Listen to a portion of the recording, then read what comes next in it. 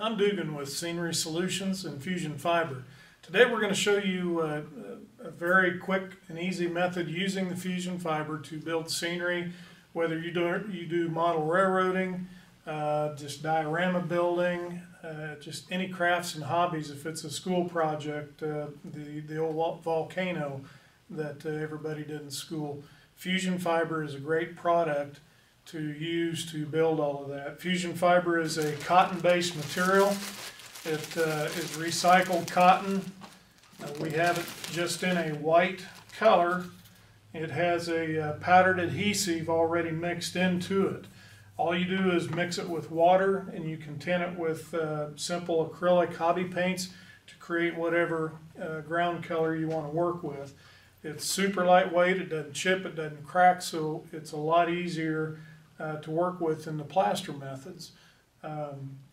Plus you have a lot of work time. You have 8 to 10 hours of work time with it, so you're not rushed at all. You can take your time.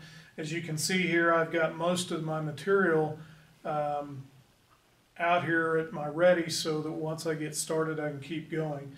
This is a training module that I'm building for the Topeka Model Railroaders Club, and we'll be making several videos, a video series doing different things. Today's a quick one on Fusion Fiber. We will be adding to it in the future, doing water, some static grass, and some other things. But today we just want to show you how easy it is to use the Fusion Fiber. I've got a small container here that I've got about an inch of warm water in, and we're just going to start adding the paint. Now the Topeka Club actually uses a color in latex, so you can use a lot of different colors, different paints. Latex, however, once it sets up, the latex rubber in it does not leave the material rehydratable. And that's one of the benefits to Fusion Fiber is there's no waste, because if you mix it with acrylic paints, it leaves it rehydratable. So if you mix up too much, put your lid on the container and you can keep it for several months. I've had some 6 months. If it's a little dry, just add warm water back to it and it'll come back to life. But all you do is get your water and start adding your paint until you get the desired darkness that you're looking for. And just get that stirred in good. And I think this is about the color that we use. And then I'm just going to start adding the Fusion Fiber, and it's about 50-50, so if you use a cup of water, you'll approximately use a cup of material, and you just put it in there and start stirring it in. Now I'm going to have to add a lot more than that. I've probably got about 3 to 4 cups of water. Just kind of break it up, loosen it up as you put it in there.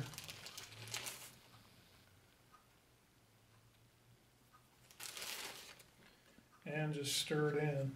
Now it doesn't take any special tools. I use these little artist palettes. I believe I got these at a hobby store, craft store.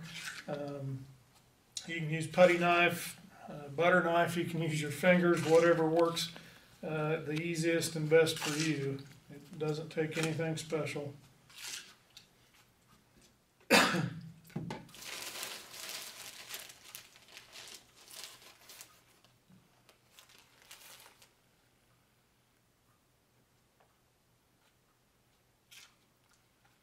Now we're looking for a stiff, kind of a stiff oatmeal, breakfast oatmeal consistency, if you will. You want all the water absorbed, so as you're mixing it, if you can see a little water in the bottom, you'll want to add a little bit more product.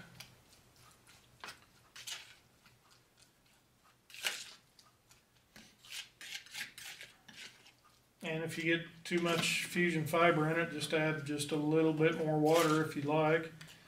And if you're mixing it and you don't think the tint is as dark as you want, doesn't hurt to add a little more paint to it. And like I say, you can use a lot of different paints. Acrylics work the best. Leave it workable in the future. Latex is just fine. The latex, once it does set up though, the latex, it's basically waterproof at that point. And the only thing you want to do there is just make sure you don't mix up more than what you're using in a weekend.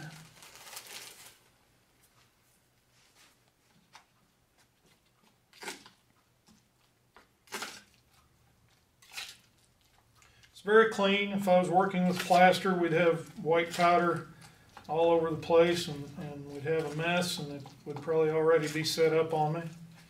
So this is much easier to work with than plaster, or Sculptamold for that matter. It has plaster in it, and it's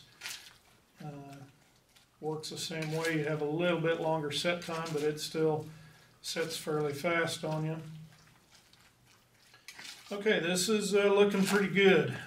When you mix it up, you want to give it about 10-15 minutes. Set time, that activates all the adhesive and lets all of your paint tints soak into the fibers. Get it a nice even coloration. So we're going to let that set, and we'll talk about some of the things we're going to go over. I like to use a lot of foams. Foams is lightweight, it's easy to shape, it's easy to form, and it's easy to work with. And I use mostly insulation board, the pink and blue. Now it does have a fairly smooth surface. You want to make sure that you peel that skin off to begin with, but then also where anything's flat, like this top part is here, Fusion fiber will stick to it, but when it's super slick like that, you'll use way too much product. You'll put more on than you need just to get it to stay. So I use a lot of different tools in forming my foams, but primarily these rasps work the best, and it's nothing hard. All you gotta do is just go over the top and just get you a little bit of texture. Now in my shop I have vacuum hoses, and I just hold the vacuum hose in one hand and rasp it, and it's nice and clean. It doesn't make a big mess. So on the plaster, or on the foam board, just make sure that you rough that up a little bit. One other thing you can do, if you've got a big flat area, you want a super flat field, fiber tape that you get for drywall, it comes in many different sizes and widths and things, has a sticky side on it, so you can put that right over the foam board, sticky side down, and then that will give you enough texture that will grab your fusion fiber, and you won't put too much. I just rather rough it up. It's a little quicker, and I don't have to mess with that unless I have a big flat area. Wire cutters and all kinds of things work on the foams. You can see here, this is still pretty smooth. This was just some of the rough end when I shaped it. Over here where we're going to cover, you can see it's pretty rough. I've kind of used the file and the rasps and got it somewhat to the shape that we want to end up with. We'll use fusion fiber to finish that up. Some of the other things you can do with fusion fiber is on backdrops. This is the backdrop for this unit, and as you can see, I've done clouds. Didn't put any tint with product, just left it white, put them right up there, and then when they dried, I came back with an airbrush and added some gray undertones to give them a little bit of depth. The other thing you'll see here is I added some mountains. I first spray painted some of the darker mountains to the back, overshadowed that with just a little bit of white overspray with an airbrush, and then added a darker green in the tinted fusion fiber, tinted in an evergreen color, and just made my mountains. And there wasn't, just kind of went with what I had here and went off of that. When I was done, I did add a little bit of dark green texture. I blew it up on the mountains just so it have a little bit of a texture. And then again, once that was dry, I came back with a little bit of white overshadow. So don't overlook fusion fiber on 3D effects for backgrounds. It makes wonderful backgrounds. Okay, now that our fusion fiber is set for the 15 minutes to absorb all the paint and water and get the glue activated, we're ready to start. And again, I like using foams, but you can go over anything as long as it's porous. So you can go over woods, plaster cloth, the steel window screen, cardboard if you basket weave cardboard. But we're primarily using foam and the plywood here. And all you're going to do, once you get it mixed up, is just start spreading it out over your base. And it doesn't have to be thick at all, just as thin as you can go with covering your material. You can texture it some if you want, or you can just put it on, you know, as smooth as you want. And there's no special techniques to it at all. Just like I said earlier, whatever tools you happen to have. I like these little artist palette kind of tools, but putty knives, anything that will work to spread it. And just work it down. You can see we've already done a tunnel here that's going to be off of a roadway tunnel, and it's probably kind of hard to see there, but we've done this previously, and we've actually used the fusion fiber.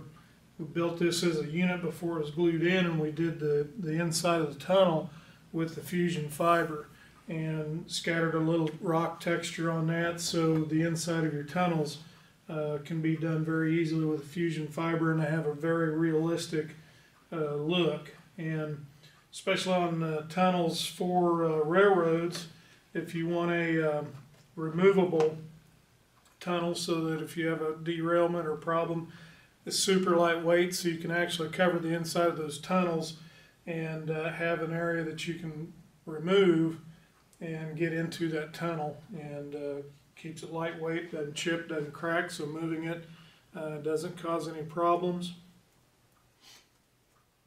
And it works very well with stopping and starting. As you can see, this I'd done in an earlier time, and this is going to blend in very nicely with that. So stopping and starting with fusion fiber is very easy.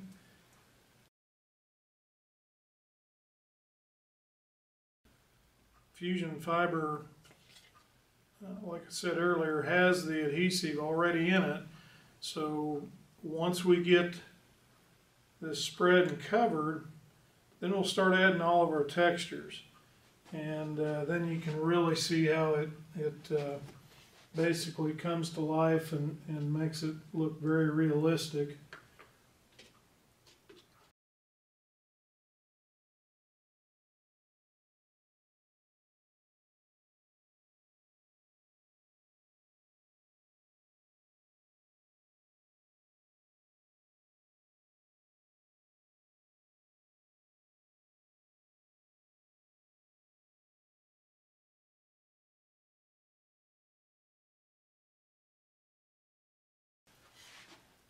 And you can see here with the foam, you don't have to be perfect with how you want it, because you can use the fusion fiber to fill up any gaps, or use those gaps and make, you know, little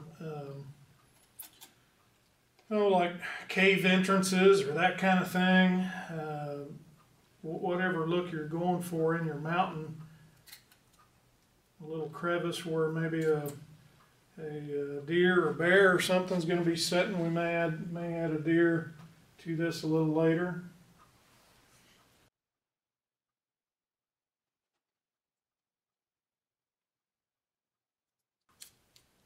You can kind of see back in there, there's a hole where we didn't get it all filled with foam, and that's fine. It doesn't need to be.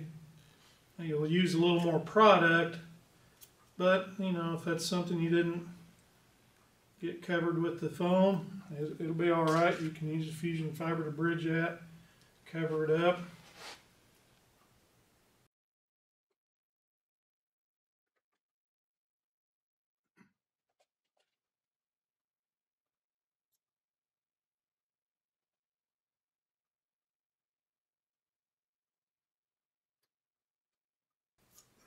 at one of the shows, somebody said, well, you're not making it exactly perfect, are you? And no, I'm not.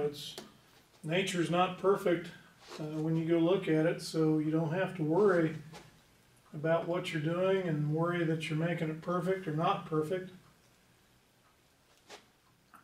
Actually, the less perfect you make it, the better it looks, because we know that in nature it's not perfect.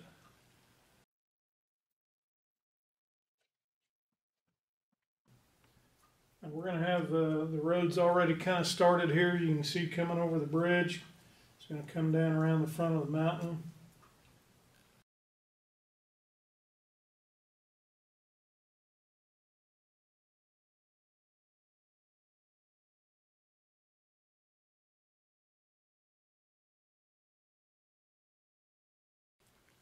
You can do this as fast or as slow as you want.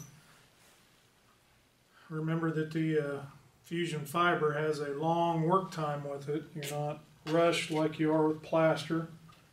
You'll have 8 to 10 hours easily to work with this. If you mix it up today and you've still got some left at the end of the day, put a lid on it, come back tomorrow, and you should be good to go. If it's a little stiff, just add a little bit of water to it until you get it back to the consistency that you like to work with.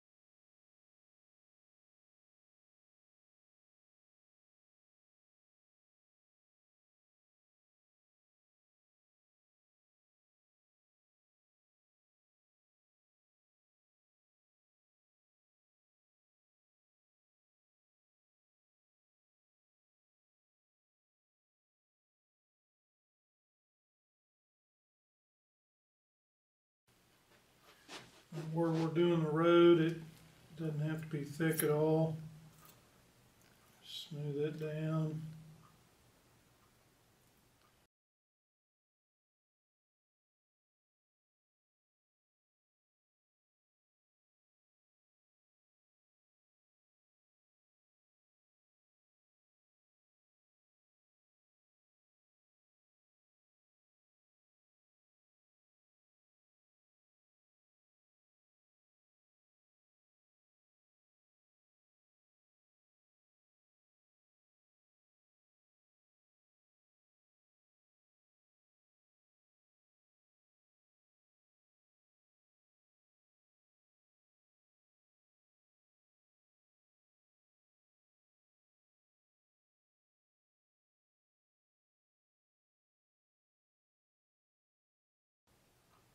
Okay, we're done with that first batch we mixed up.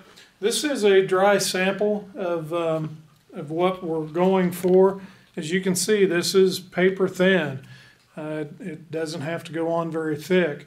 But once you get it spread out like I've done there, we're going to start adding some textures. You add 2 or 3 layers of textures, whatever colors you want. The small rock will go right on, we'll show you. But then once that's completely dry, this is basically what you have. All the textures, all the colors are stuck to it, and it looks very real, very realistic. So we'll go ahead and start adding some things. Now remember, this is a module for a club, so there's modules that will hook onto either side. So they have some pretty standardized colors that they like to work with. We're going to go down first with this kind of an earth color texture, and these are just fine textured foams.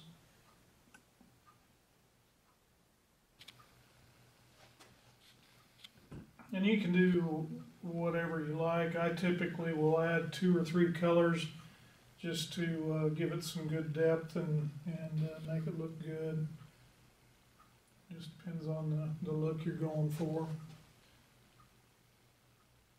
Now if you have some up on a side mountain like that you can't shake it on, just put it in your hand and just lightly blow it up there.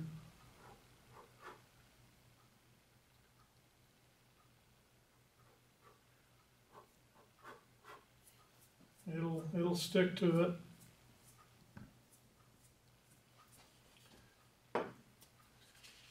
And then we're going to add some green, some of the grass color.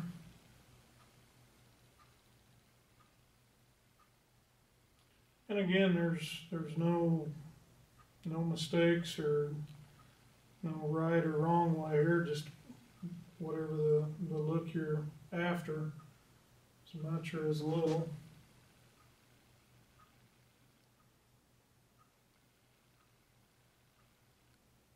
And there's all kinds of textures. The static grass has become real popular, and we will be adding some static grass to this somewhere down the road. We'll have part of the video series on static grass.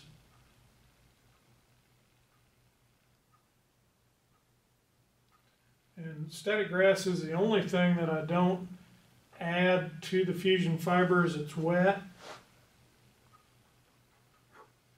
I kind of feel that the moisture tends to kill the static electricity on the static grass, so I will let this completely dry and then come back with a spray adhesive or a brushable thin down white adhesive to add the static grass, and we'll cover that at another time. Okay, I mentioned the road going down through here. I'll show you how we're going to add that. I've just got a mixture of some small gravel here that I want for the road. And you're just going to scatter that right on top of the fusion fiber. And I've kind of flattened the road base out where that's going to go.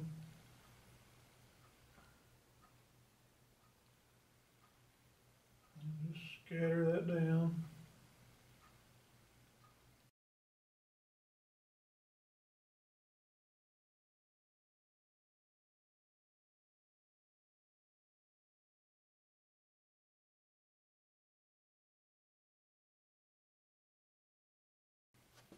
Okay, once I have that on there, then what I will do is use this little wallpaper roller and just roll that over that fusion fiber, just kind of push that rock gravel right down into it, and a little bit will stick on the wheel. That's alright, it'll wash off. But just press it down there and make your road bed.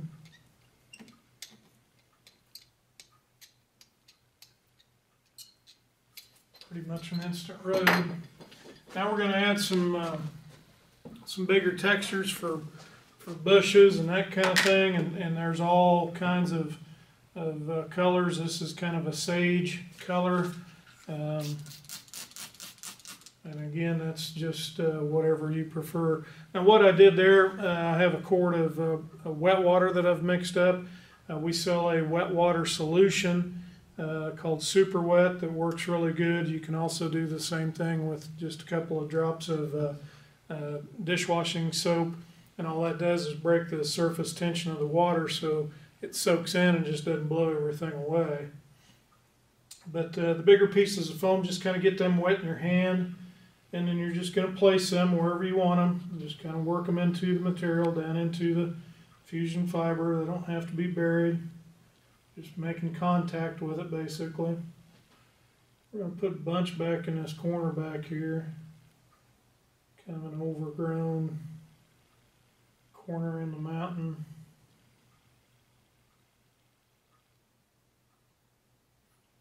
And again, I'll use 2 or 3 different colors of material and different textures. Nothing's all the same. So you want some different looks. Just kind of push that back in there. Some up here on the side. There's a lot of neat vine type products that we have that would look, really good to hang some vines down off in that corner.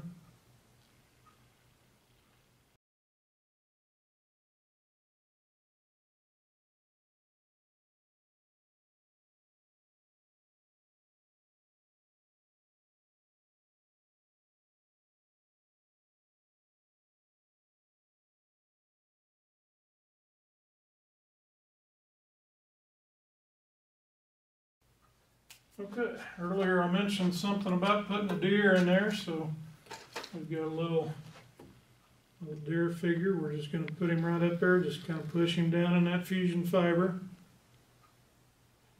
Sitting there eating some brush.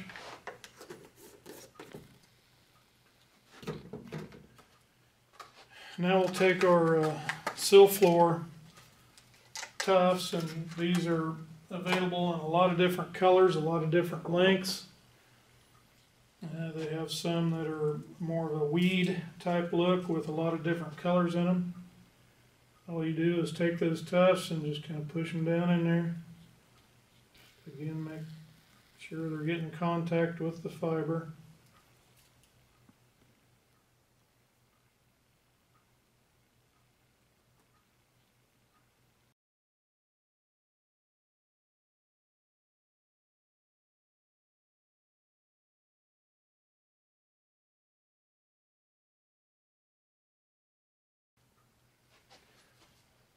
Okay. Now you can keep going. You can add as much or as little as you want. It just, again, depends on the type of scene that you're looking for. I think in the future, like I mentioned before, we will come back and add some static grass, which will really look nice and give some more vegetation to that. But once you get all of your textures on there, your bigger foams, again, wet those in your hand, get them wet, push them in. Bigger rocks, if you're placing some bigger rocks, get them a little wet, just so that they're not super dry, and push them into your material a little bit. Once you get everything on there, then you're just going to lightly mist it with your wet water. And all that's doing is all that foam material, rock, textures, it's just getting all that material wet so that the adhesive that is in the fusion fiber then will wick up into all of the materials, and then when it's dry, everything is held in place, and it will be like that little sample I showed you there earlier.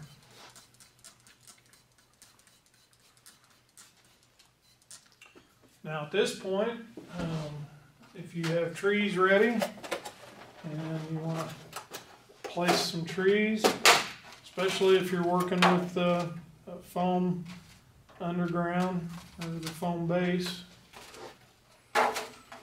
just get your trees. That's why I like to use the awl, and just poke a nice hole down in with that awl.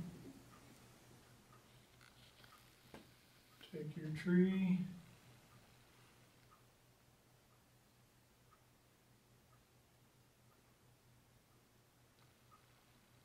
Push it down in there. Kind of close up your fusion fiber around it.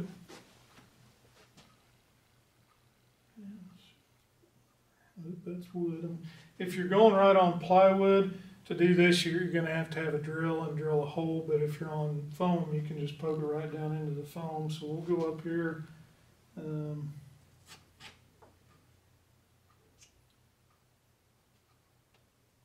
Now you can always come back and add the trees later. Just drop a drop of white glue down in there. We'll put one up here on top. Okay, once we've got our trees placed in it and we've got it all sprayed, if you've got everything on there, now you just let it dry, and it'll take 24 to 36 hours to completely hard shell dry, depending on your heat and humidity in the room. But hopefully we've shown you how easy it is to build scenery using the fusion fiber material and a lot of our other products. join us again. We will be doing more videos. We'll do some water.